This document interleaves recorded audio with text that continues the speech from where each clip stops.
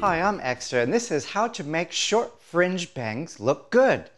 Well, the first thing that I like to do is to section the bangs off from the rest of the hair, and I like to use an iron, be it a regular flat iron or a mini flat iron. Depends on what your skill level is. This mini one is much easier to handle, and you could get a little closer to the root area as well.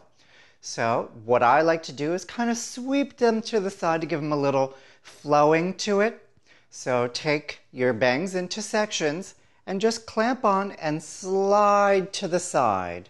And just keep doing that with your sections until you're happy with the look of it. Remember, don't bring it out. Kind of bring it tipped in and to the side so it has a nice flow.